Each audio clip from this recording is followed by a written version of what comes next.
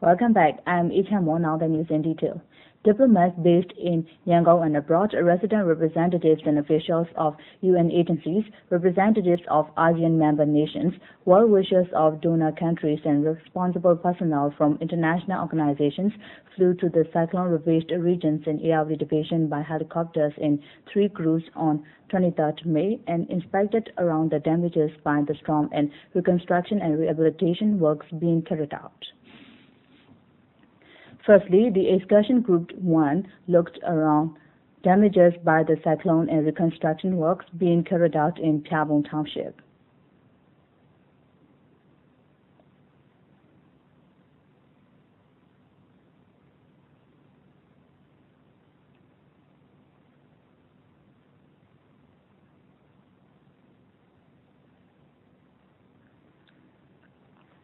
They then arrived at Tabon Bridge, where they observed mobile clinics leading to the cyclone-hit villages and reconstruction activities of the town.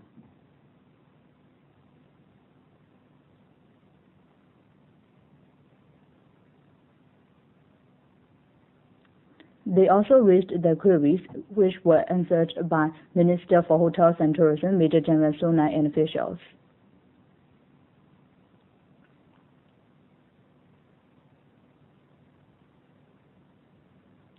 They later went on to Seazoji Library, where officials explained to them about the performance of rescue and rehabilitation works in the township by local people and social organizations, together with UN agencies and INGOs.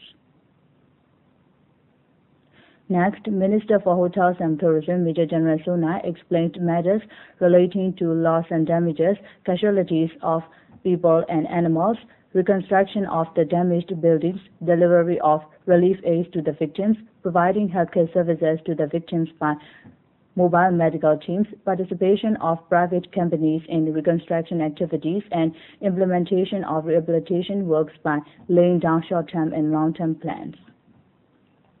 The minister then answered the queries raised by the members of excursion group. Later, the excursion group arrived at number 1 relief camp in Tabon, where they observed providing healthcare services, medical store, and providing relief aids.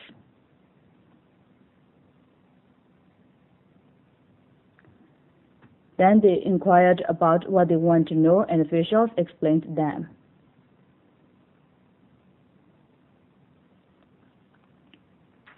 Afterwards, the group observed renovation of number 5 Basic Education Primary School and number 1 Basic Education High School by private companies in a motorcade.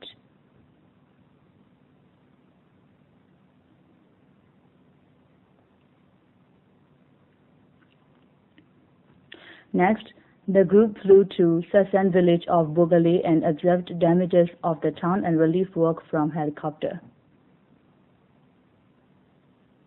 Then they went to relief camp of Chongda village in DDA Township. Later, officials explained relief camp and damages caused by the cyclone and answered queries raised by the group.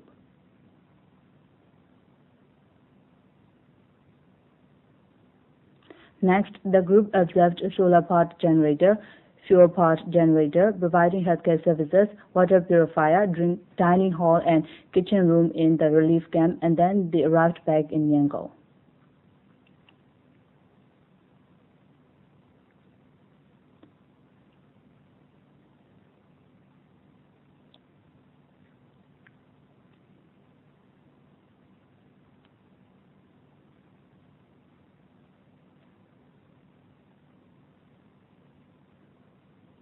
Similarly, the excursion group 2 left Yangon for Bogali on 23rd May. At the command of relief camp, Minister for Forestry Brigadier General Deng explained about devastation caused by the storm and relief, resettlement and rehabilitation works being carried out in Bogali Township. He then answered the queries raised by the members of excursion group.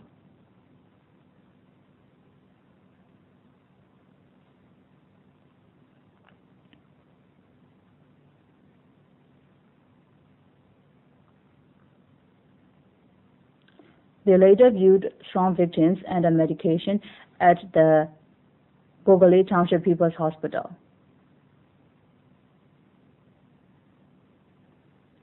They also viewed around the town by cars. On their way to Molamyangjon, they made an aerial view of worst-hit Limbo and Jahong villages.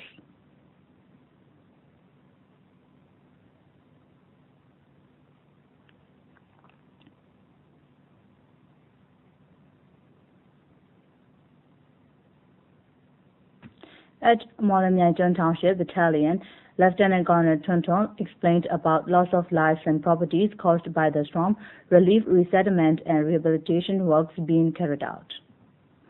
Minister for Progress of Border Areas and National Research and Development Affairs Colonel Daniel replied to the queries raised by the members of excursion team.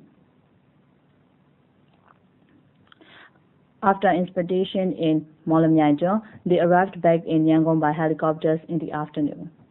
Likewise, Excursion Group 3 left Yangon for Molamya in Irrawaddy Division on the same day. They visited relief camps number 1, 2, 17, and 4 in Nyamya Township, where they observed accommodation of victims from Lepota, distribution of relief aids, healthcare services, and the victims cooking their meals and raised queries.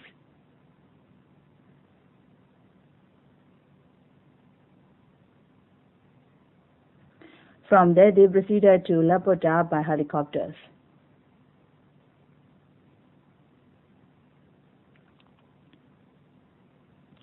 At Bayanao Avenue, Colonel John Linton of Southwest Command clarified on devastation caused by the cyclone in Lepota Township, rescue works and arrangements for rehabilitation works, and answered the queries raised by members of the excursion team. They later observed medical services being provided to the storm victims at the Lepota People's Hospital.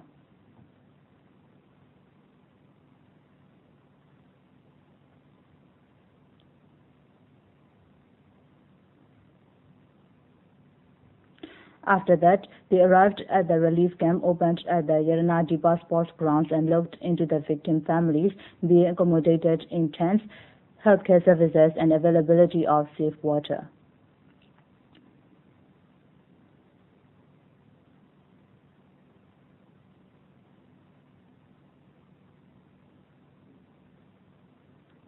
Then they made an aerial view of the storm-ravaged Teipangongji, Limbo, and Jahong villages and arrived back in Yangon in the afternoon. International relief supplies for the storm-hit areas are continuously arriving at the Yangon International Airport.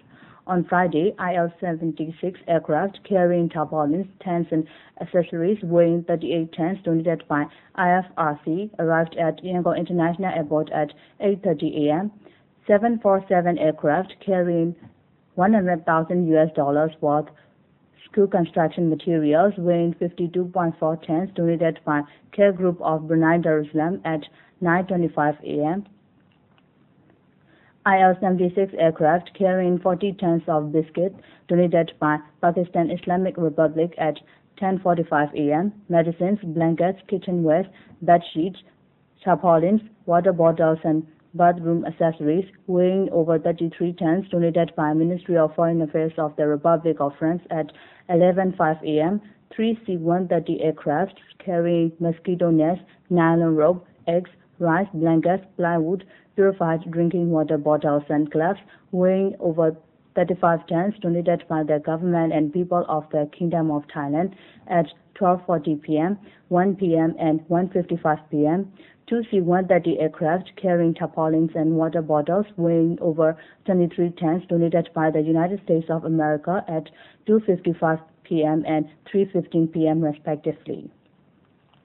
Similarly, TG-303 carrying 2 tons of consumer goods donated by Red Cross Society of Republic of Korea, TG-303 carrying over 2 tons of consumer goods donated by Red Cross Society of Switzerland, MI-512 carrying 0.08 ton of medicines donated by Singapore Myanmar Christian Association, FG-3770 aircraft carrying 0.434 ton of medicine donated by people from Malaysia, DC-8 aircraft carrying over 18 tons of kitchenware donated by Indonesia at 8:55 p.m., IL-76 aircraft carrying medicines, food, tarpaulins weighing over 34 tons donated by Red Cross Society of France at 10:25 p.m. respectively on 22nd May.